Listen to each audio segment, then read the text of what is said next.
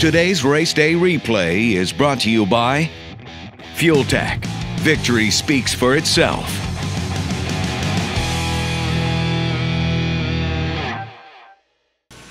Hi there, we're here in the pits at Sweet 16 4.0, and I have the world famous Fletcher Cox here. First, I want to talk about last weekend, or 2 weekends ago, NMCA race. What'd you do there?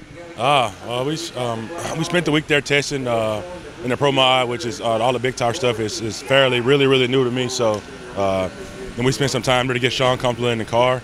We spent there a week there, camped out, but at the end of the day, the goal was to race that weekend and to go some rounds. And we ended up doing two things. We won. Not only did we win, but we set the world record at NMCA Pro Modified.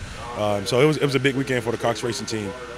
And now here, we just got back from that run right there, and we're going to talk to Sean in a minute, but it seems like that might have been a team best or right up there with it. How you feeling? I'm feeling good, I mean, the guys are doing a really good job. John is doing an excellent job. Sean is doing a really good job of driving.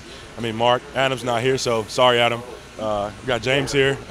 James first weekend helping us out, and the car's running good. We heard the motor on yesterday, and just getting some runs on it now, and we'll get ready for the next round of qualifying.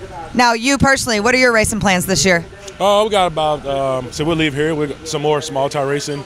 We'll go to Tyler's race and Outlaw Street Car Reunion in Virginia, and we'll go to Yellow Bullet, Cecil County, Maryland. And we'll probably run a couple more races with the Pro Mod and MCA, and we'll just see how everything plays out. Cool. Well, we'll see you soon then. Thank you. We drive people.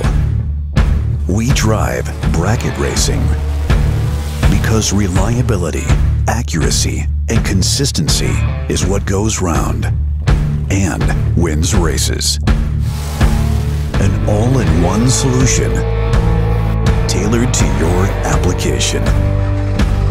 Walk the pits and you'll begin to see Fuel Tech everywhere.